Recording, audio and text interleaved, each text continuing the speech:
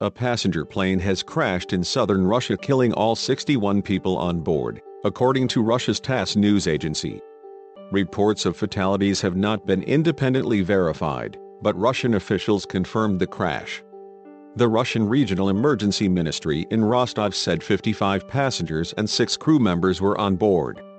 A regional investigative committee said survivors are unlikely.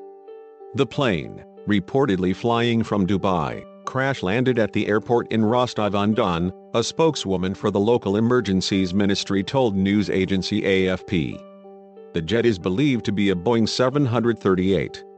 In a statement, airline Flydubai said it is investigating an incident involving one of its planes, but did not comment on reports of fatalities. "We are aware of an incident involving our flight FZ981 from Dubai to Rostov-on-Don," it wrote on its Facebook page. "We are investigating further details and will publish an update once more information is available."